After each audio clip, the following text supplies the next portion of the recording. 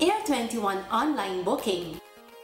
Book, pay, ship. www.onlinebooking.air21.com.ph. The first complete online platform for shipment booking, payment, and package pickup and delivery in selected areas in the Philippines. Another innovation by Air 21. Sagot ko, padala mo! Ang programang ito ay hatid sa inyo ng UB Express, your ultimate bus experience.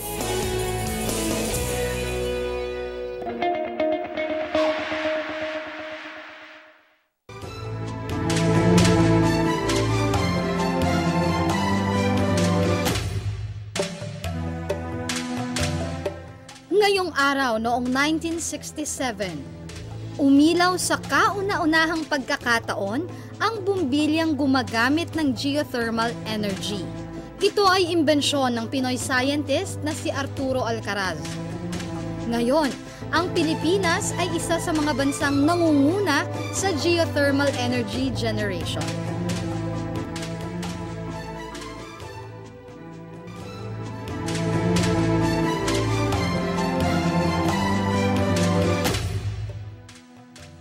Ngayon naman, hatid sa atin ni Patrick Obsuna ang mga balitang pang-astronomiya. Magandang umaga, Patrick!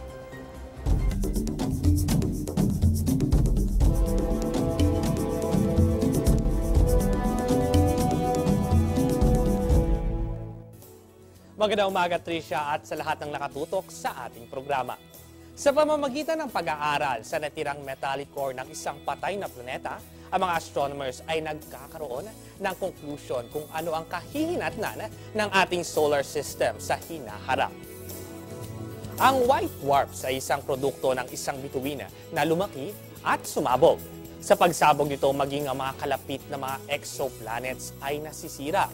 Bagamat napakaganda ang nilalabas na materials ng white dwarf sa oras na sumabog ito, napakalaking pinsala naman ang naidudulot nito sa mga kalapit nitong planeta.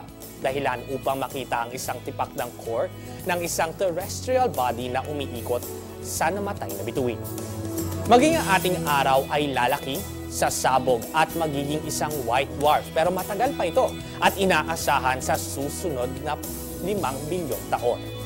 At sa oras lumaki ang ating buwan, kakainin nito ang mga kalapit nitong planeta, ang Mercury, Venus at maging Earth, bago ito tuluyang sumabog at maging white dwarf. Sa pag-aaral ng mga eksperto, posibleng malaman nila ang origins at ang magiging kahihinatnan ng ating solar system. Lalaki at sasabog man ang ating araw balang araw, nariyan naman ang buwan at hindi tayo iiwanan. Abangan ang ganda nitong hindi ka iiwanan.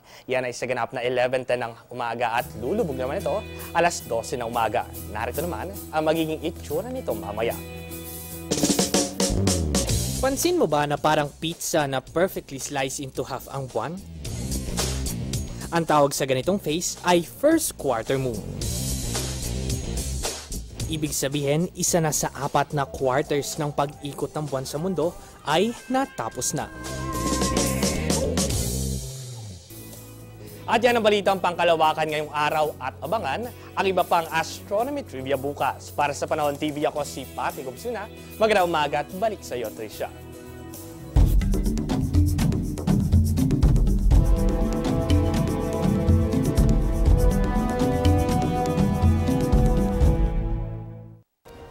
Panibagong kaalaman na naman ang ating natutunan.